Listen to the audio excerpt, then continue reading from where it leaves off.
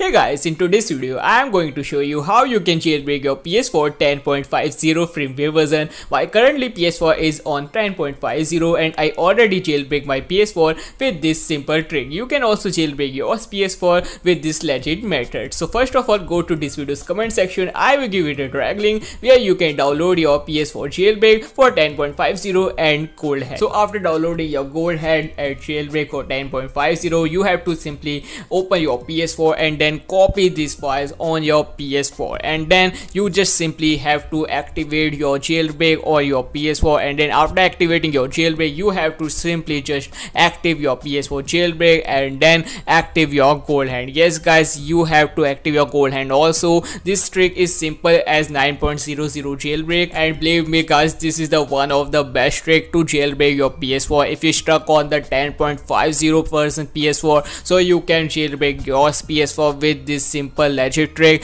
And if you want to get some games, so you can also put some games on your PS4, but first you have to jailbreak your PS4.